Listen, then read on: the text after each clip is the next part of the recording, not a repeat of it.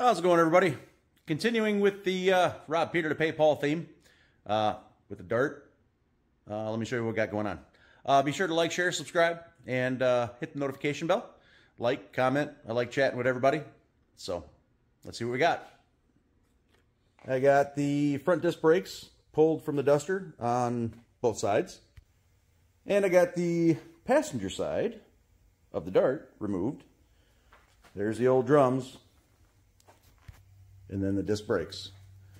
Now, when I bought the car, I was told that the suspension was rebuilt. Turns out the lower ball joints are actually worse on this that I pulled off the Duster than the ones that were on the Dart.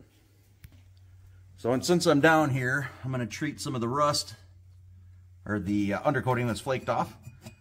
So I'll cover that with some rust converter. And then the overspray from when it was sprayed white, I'm going to paint that black.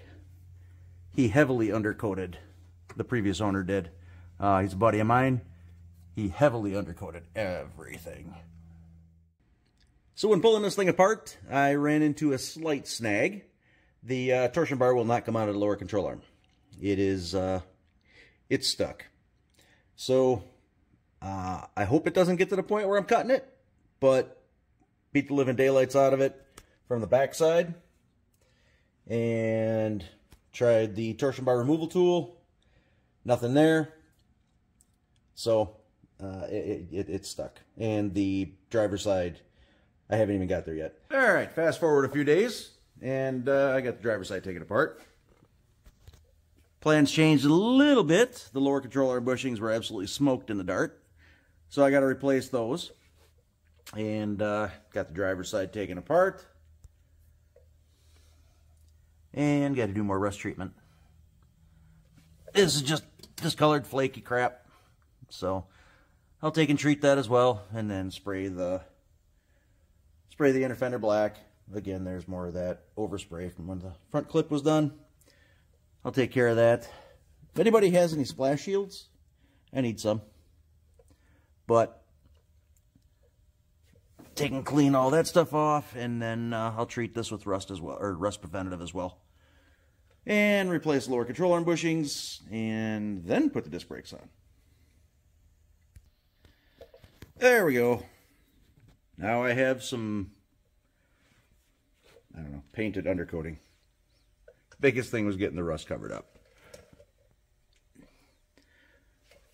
So, doesn't look too bad.